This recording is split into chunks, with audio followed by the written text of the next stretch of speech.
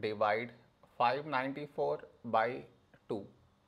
To do this division, we should frame it in this way. 594 here, 2 here. This is your step 1. Next, here we have 5, here 2. A number close to 5 in 2 table is 2 2s 4.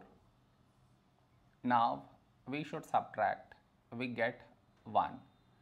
After this, bring down the beside number, so 9 down, so 19. A number close to 19 in 2 table is 2 9s 18.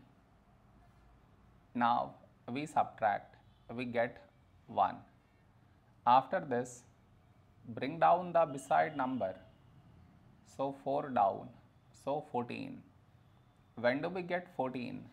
In 2 table, 2 7s 14. Now we subtract, we get 0. No more numbers to bring it down, so we stop here. This is our remainder, this is our quotient.